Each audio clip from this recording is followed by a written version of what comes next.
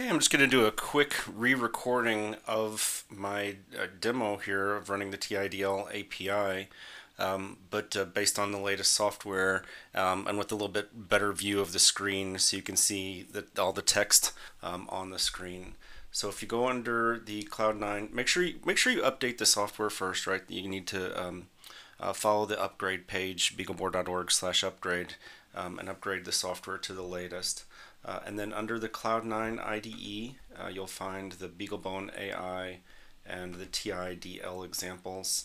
The first one I'm going to run is just this one called Dummy, and that's just going to show you the mjpg-streamer output. I'll click run. It's still coming up right now with the wrong runner, so you'll need to change that. I've renamed the runner here to make it really clear which one we want. So it's the C or C++ Beagle makefile. That's the one we want. And I can click stop, or I'm just going to hit click restart here. At this point, it'll build. It's going to ask for the password. It's TEMPPWD. Sorry, you can't see that. But that's what you need to type in there in order to run as root. And then I've added a new little menu item here to make this really quick and easy. It's just BeagleBone mjpg-streamer output. And so that way you can quickly get to the output of mjpg-streamer. All right, so that one's not very interesting. It's just a stream. We're going to pull up the classification demo, run that. Again, comes up with the wrong runner, so it's going to fix the runner and then click run. Still going to have to type in the password because it starts up a new shell. Just letting it to complete the compilation here.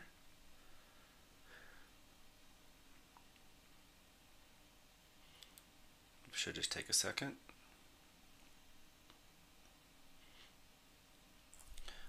You'll notice here I did do some updates, I think, since the last recording, and that I've got the final paths here for the TIDL examples.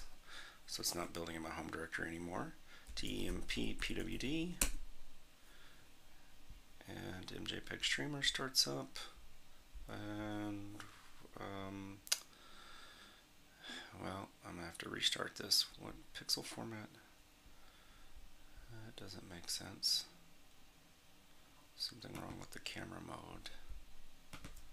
TMPPRD.